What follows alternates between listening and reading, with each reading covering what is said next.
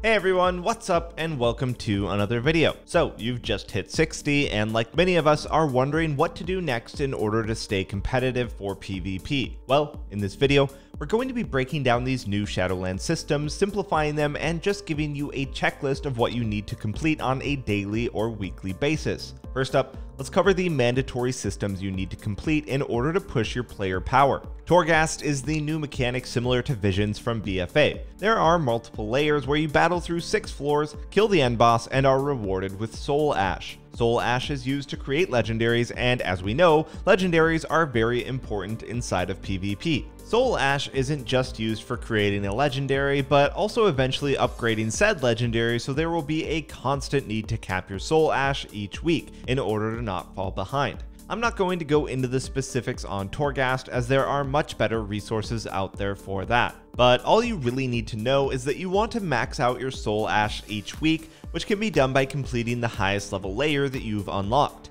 The amount of Soul Ash you gain is capped on a weekly basis and staggered upon release. For the first week, only layers 1 through 3 will be unlocked, rewarding 610 Soul Ash. Then, on the release of the new PvP season on December 8th, this cap will raise to 970. Then on the 15th of December, when Mythic Castle Nathria launches, layers 7 through 8 will unlock and you can earn 1,140 Soul Ash each week, along with some added Soul Ash from the Bolvar quests and potentially your mission table if you're lucky. Unlike Visions though, there is no cap to how many tries you have at Torghast, so take your time and make sure you get this capped each week.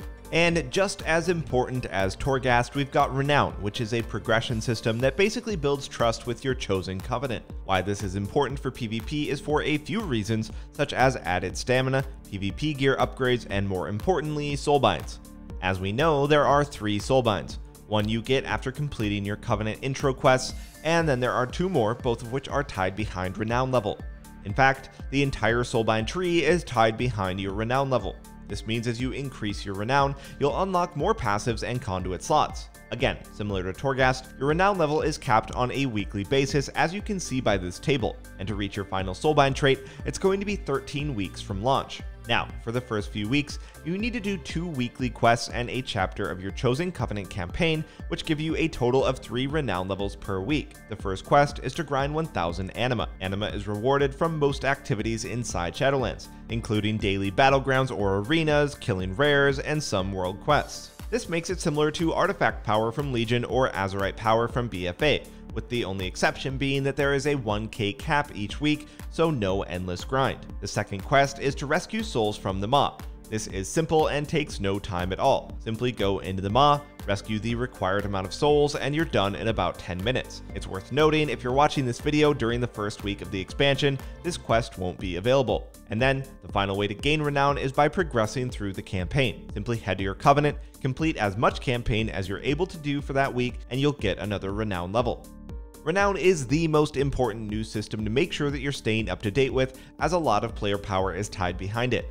That being said though, there are catch-up systems in place for players who fall behind or even switch covenants, with the ability to earn additional Renown through a single daily quest until you reach the current Renown cap. And then the last mandatory thing you're going to have to do each week is complete a minimum of 1 objective from the Great Vault, which will open on the 8th of December. And yes, I know this is gear related and not exactly mandatory, but it's going to be a major factor in your weekly character progression. The Great Vault is the equivalent of the Mythic Plus or PvP weekly caches from BFA. In Shadowlands though, the Great Vault allows you to pick your reward, and you can get more and different options depending on how many and what type of objectives you completed in the previous week. You've got the potential to pick from up to 9 items. Obviously though, you can put as much or as little effort into this as you want. Either go for 1 item by just completing 2 RBGs or a few arena games and roll the dice, or push for more weekly honor, do a Mythic Plus, and even enter the raid and give yourself a higher chance at getting an item that you need. Also note that the item level of gear coming from the Great Vault depends on either your highest weekly rating or the difficulty of the PvE content that you completed. We'll cover this in more detail in our upcoming gearing guide though, so for now, just make sure that you're at least completing enough objectives to unlock a single option from your weekly vault starting December 8th in NA and December 9th in EU. And that's all you need to do on a weekly basis in order to keep your characters maintained if you want to do the bare minimum and not fall behind in player power.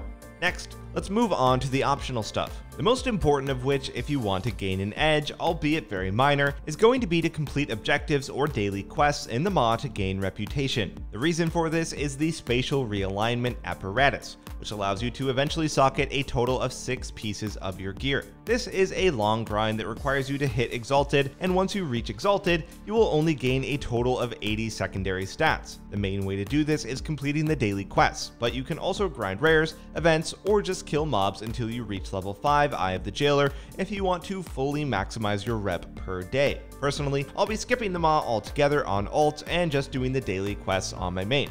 The next optional daily chore is Covenant Callings. Simply put, Covenant Callings are emissary quests from Legion and BFA. You get 1 a day and can stack up to a total of 3.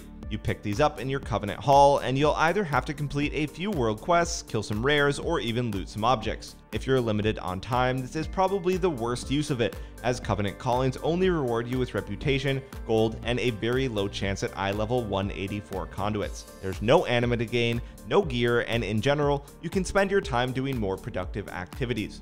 The same goes for daily world quests. Unless you need a specific reward or need to reach your anima cap for the week, there isn't any other reason to complete them other than the reputation. Now, the big question, do we need to do Mythic Plus or raids every week to stay competitive? The simple answer is no. You can solely use PvP in order to gear up your characters. The only exception is if your spec needs a specific legendary pattern from the raid. This means the only real advantage to doing PvE is increasing the options in your weekly Great Vault, and of course the chance of some extra gear drops to gear up a bit faster. But it's nothing like previous expansions where it's mandatory with certain gear pieces and trinkets. The last thing worth covering is professions, as it's a common question we keep on getting. The simple answer is no. There aren't any bind on pickup crafted items, so don't worry about leveling up professions solely for PvP. But if you enjoy normal battlegrounds or world PvP, the best profession is engineering though, for perks like nitro boosts. Alright everyone, that's all the mandatory chores you have to do and also the optional ones as well. Hopefully this video cleared up a few things for you, and now the only other thing you've got to do is farm gear, which we'll have a separate guide on coming out shortly. But for now, be sure to like this video, hit that subscribe button, and let us know how you're liking Shadowlands so far in the comments below. Thanks for watching, and we'll see you next time.